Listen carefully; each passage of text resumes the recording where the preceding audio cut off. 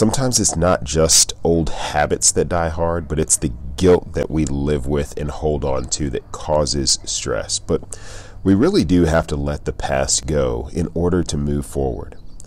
So how do you do that? How do you let the past go in order to move forward? How do you free yourself from the guilt of having lived a certain way for so long, having let so many things stress you out, affect your mood, distract you from the things that you now realize are the truly important things in life?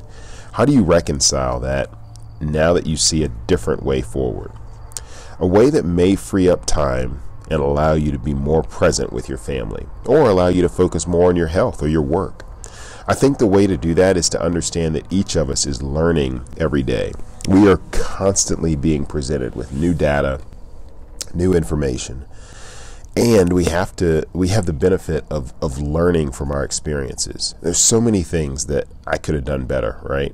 But for a lot of things, I don't expect that I should have known a better way at those particular times, because I didn't have the experiences necessary to reflect on.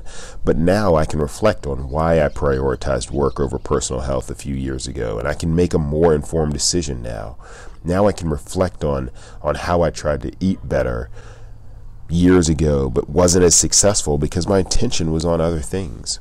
And now I can use what I've learned and what I've read and better examples that I've seen, and I can be better myself. And you can too. It's okay that we're just getting to it now. They say hindsight is 20/20. Well, I think the future can be just as clear. We just have to let the past go.